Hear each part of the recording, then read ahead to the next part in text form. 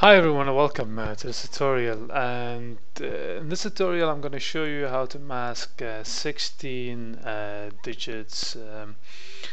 So what I've done, I've created a string with 16 digits, and what I'm going to do is I'm going to display the first 6, and I'm going to mask the middle 6, and then I'm going to display the last 4.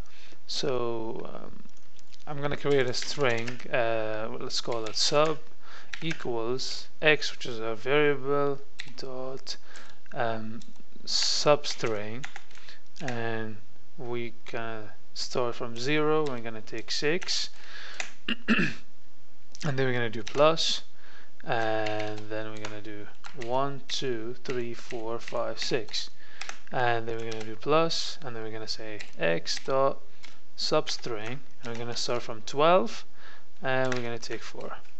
So now let's see what happens. Let's do sub and then save it and run,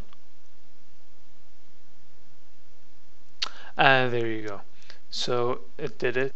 Thank you for watching this tutorial. Don't forget to like and subscribe. Thank you.